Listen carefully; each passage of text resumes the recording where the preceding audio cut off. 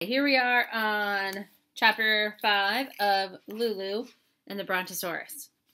But Lulu hadn't forgotten that she was going to get herself a Brontosaurus, and luckily for Lulu, there was a great big forest not too far from her house. The animals in that forest had never bothered anybody because nobody ever bothered them.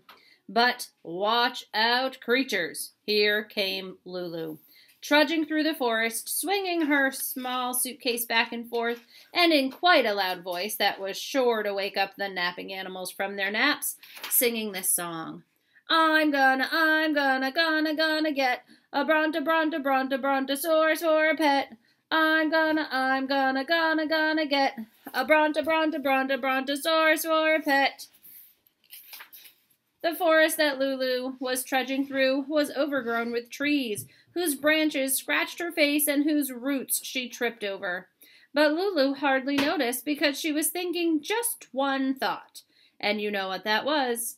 So on she went, swinging her suitcase and singing her song too loud and annoying all the creatures in the forest until... I'm sorry, I just messed up. Singing her song too loud and annoying all the creatures in the forest and being the same big pain out there she was back home in her house. Until... You see this page?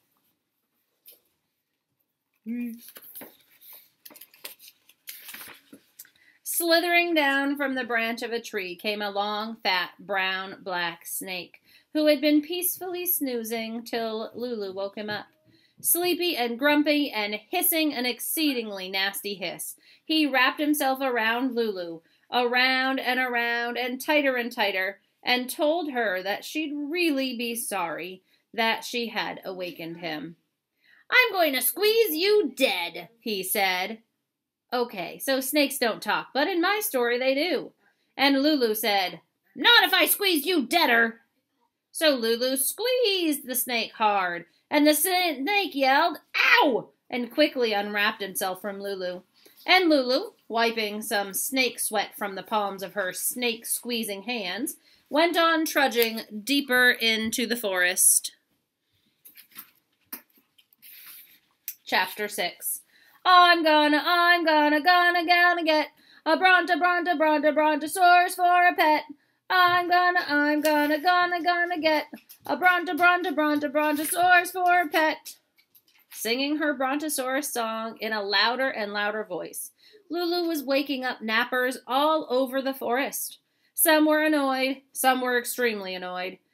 Among the extremely annoyed was a silky, slinky lady tiger who yawned and stretched and rubbed her bright green eyes, and then with a ferocious roar sprung out from behind some trees and pounced on Lulu. You big pain, the tiger said. I'm gonna eat you for my afternoon snack. Said Lulu. I'm bonking you on the head. And, swinging with all her might, Lulu bonked the tiger with her suitcase. The tiger yelled, Ow! And fell down in a pitiful black and orange striped heap on the forest floor. Lulu brushed off a few tiger hairs that were stuck to the side of her tiger-bonking suitcase and went on trudging deeper into the forest. Chapter 7. As the afternoon turned into late afternoon and then into early evening, Lulu trudged ever deeper into the forest. When she felt hungry, she opened her suitcase and took out a pickle sandwich. When she felt cold, she took out a sweater and socks. And when it got buggy, she opened her suitcase and took out some bug spray and sprayed. She was feeling a little tired, but she kept trudging and swinging her suitcase and singing her song. I'm gonna get a Brontosaurus for a pet.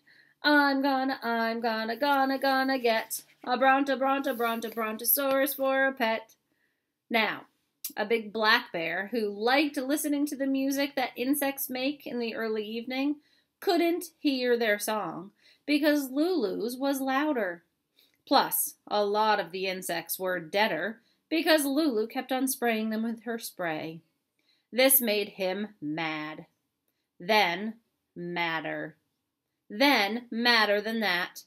He growled a thunderous growl, and then he lumbered heavily down the forest path and stood on his 2 hind legs in front of Lulu. Waving a big clawy paw in her face, he said, "You're interrupting my favorite program." Please don't give an argument. In my story, bears are allowed to have favorite programs. "So I'm going to scratch you to pieces with my claws."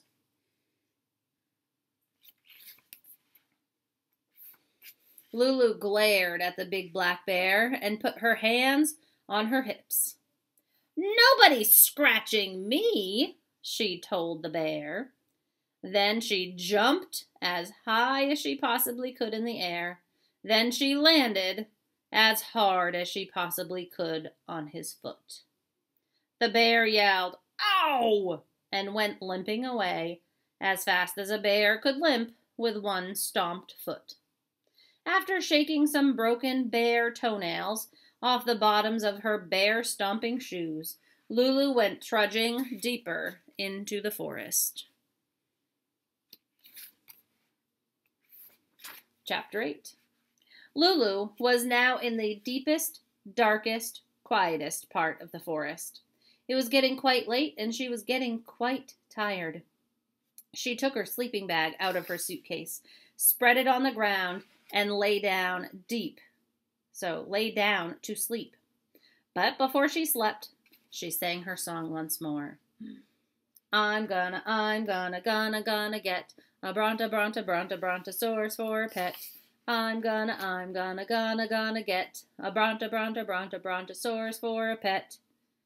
Actually, she never even got to sing the last line because, before she could get to it, she was sleeping. Chapter 8 and 1/2.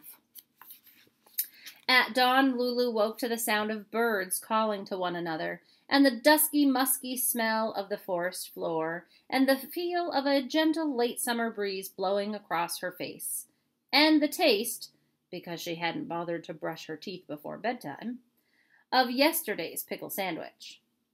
She also woke to the sight of something so huge, so enormous, so utterly gigantic, that she thought, no, she was sure that she was still dreaming. It looked like a mountain, except this mountain had legs, a very long neck, and a very small head.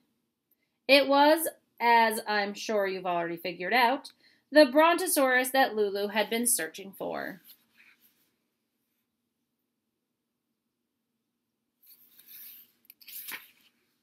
Chapter 9 is where we will end for today. So she finally found her Brontosaurus, and next time we'll find out what happens now that she's found him. See you next time.